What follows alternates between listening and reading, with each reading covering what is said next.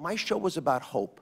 I wanted, and as you very kindly stated, we've engaged millions of people in programs, including programs we did with the CDC, to get folks to realize that there are different ways that they can rethink their future, that their best years aren't behind them, they're in front of them. They actually can lose weight. My best estimates, and I'd love for other industry members to offer this, is that probably 80% of the products, which are made by 20% of the companies, are high-quality, reputable products by people who really do their homework and are audited in many different ways, good manufacturing processes and the like.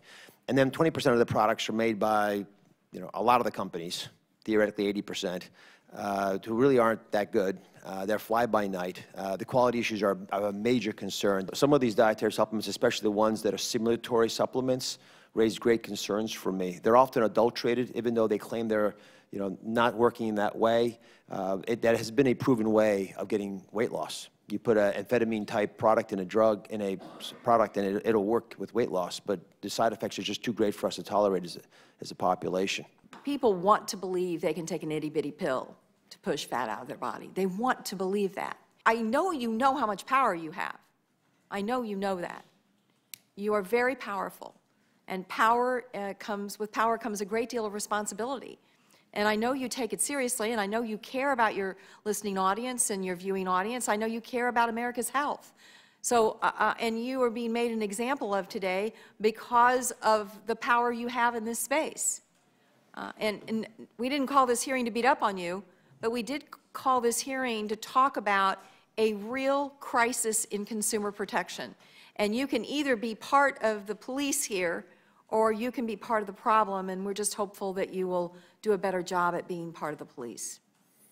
Well, I came here because I want to be part of the solution, not part of the problem. Your comments about the language I use is well heard, and I appreciate it. I host a daytime television show where I feel a need to bring passion into people's lives about what they can do. And I'm very respectful of the fact that when it's used, and it has been used as a way of defrauding people, that it's a harmful process. And I appreciate your kind words about the power I have. I'm in a situation where I'm second-guessing every word I use on the show right now. I have things that I think work for people. I want them to try them just to help them feel better so they can keep doing the other things that we spend every single day on the show talking about.